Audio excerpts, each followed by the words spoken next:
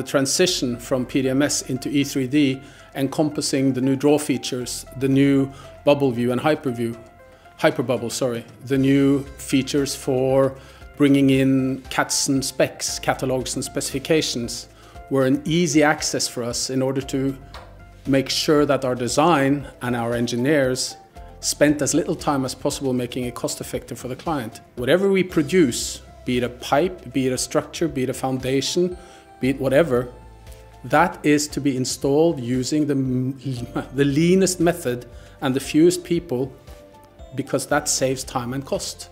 And we've saved something like 35% on material takeout, bill of quantities.